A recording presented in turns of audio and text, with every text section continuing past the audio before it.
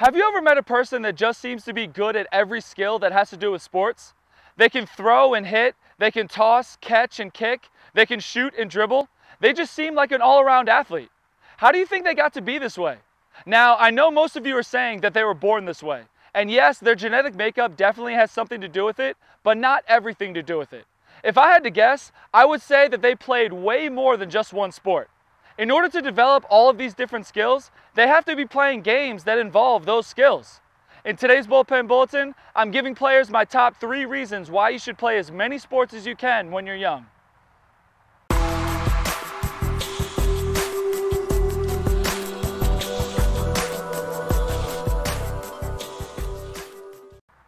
Hey team, Coach Hart here with Building Better Baseball, the best place for baseball education. I want to welcome all new teammates who are finding this channel for the first time. Welcome to the team. This channel is for youth baseball players and coaches to learn more about baseball with tips and advice to take their game to the next level.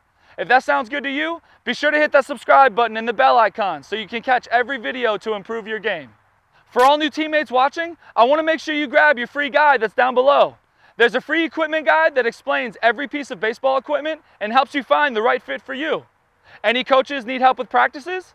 There's a free 2-hour practice plan that's complete with 2 practice blueprints that's just for you. I'm here to help you be the best you can be on the field. Don't forget to grab yours down below. Now, let's talk about why playing multiple sports at a young age is the best thing you can do as a young athlete. My first reason for playing multiple sports is it will help you keep yourself active. The human body is meant to move.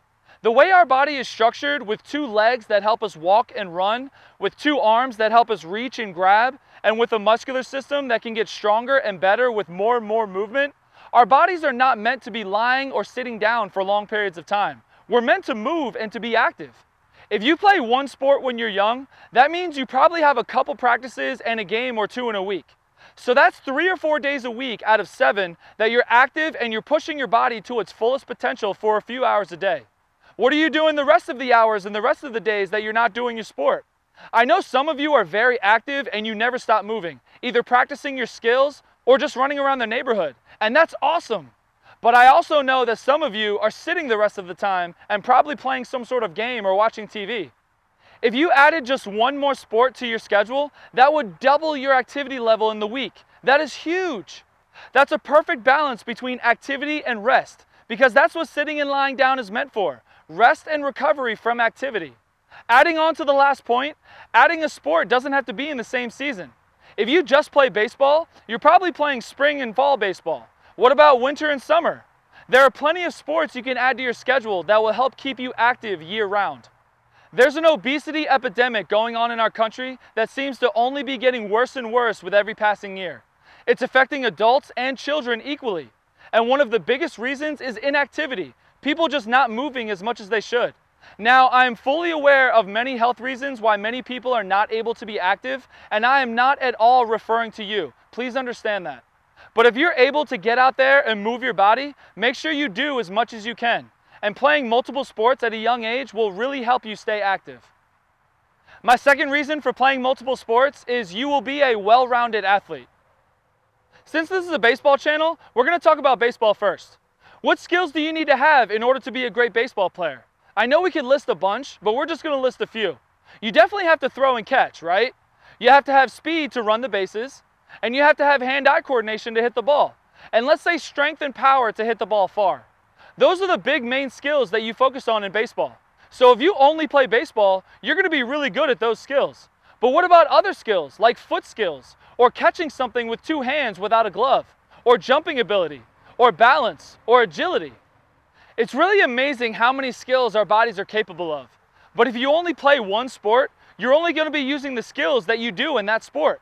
So if you play baseball and soccer, your body will be great at all the baseball skills we just listed, plus you'll be great at using your feet to do things like kick. Now, you're able to use your whole body to accomplish things, not just your upper body. You're balanced. Not to mention your running ability. Don't you run a lot in soccer? Do you think the running that you do in soccer will make you faster? Don't you think being faster will help you with your running in baseball? Being a well-rounded athlete means you're great at many skills and you can use your body in many different ways to accomplish things. Do you really work on jumping ability in baseball? Not really, right? But what if you're an outfielder and you want to jump to rob a home run over a fence?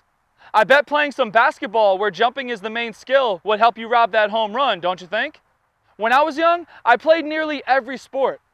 The one sport that I think really helped me get through all those seasons of basketball and baseball and tennis and everything else without injury is swimming. I did summer and winter swimming. Swimming is an amazing workout for your body, and I believe it increased my cardio and made my heart and lungs stronger so I could play other sports without getting tired. But also, it made me stronger. It strengthened my throwing shoulder especially, which is why I was always able to pitch without getting sore. And if I did get sore, it was only for a day or two and I was back to normal. The more sports you play, the more skills you will learn, and the more well-rounded you'll be as an athlete. Play as many as you can. My third reason for playing multiple sports at a young age is it'll give you more opportunities to play in high school. The last thing I'll discuss is high school sports. When you get into high school, there are 3 seasons that you can choose to play a sport: fall, winter, and spring. Do you have a really strong desire to play a sport in high school? To be able to represent your school on the court or the field? To be able to play for a high school team? Now, in some high schools, that's not totally guaranteed if you try out. There's always the possibility at most high schools to not make the team. Keeping that in mind, wouldn't you want to give yourself as many chances as you can to make a team in high school? Me personally, I would rather have 4 or 5 chances than just banking on 1 chance with 1 tryout. If you only play baseball, that's what you're doing. You're not doing anything in the fall or the winter, and you're putting everything you have into baseball tryouts in the spring, hoping that you make the team. If you play multiple sports, you can try out for different sports in every season. Try out for soccer or football in the fall. Didn't make it? That's okay. I have basketball in the winter. Man, didn't make that either? That's okay. I have 1 more chance in the spring with baseball. If you really want to play on a high school team, you'll give yourself so many more chances to play a high school sport if you play as many sports as you can while you're young. I remember when I entered high school, I played football in the fall, I had the choice between swimming and basketball in the winter, and I had baseball in the spring. Because I played so many sports growing up, I gave myself 4 chances to play a high school sport. You can do the same thing. All you have to do is get your parents to sign you up. If you don't like it, that's fine. But if you do, you'll add that to your list of sports that you like to play, and that's just adding another chance you'll have to play on a high school team. For all players watching this video, how many sports do you play? Leave a comment below and let me know what sports you play. And if you only play baseball, let me know what sports you'd like to start playing. You might find some other teammates who feel the same as you.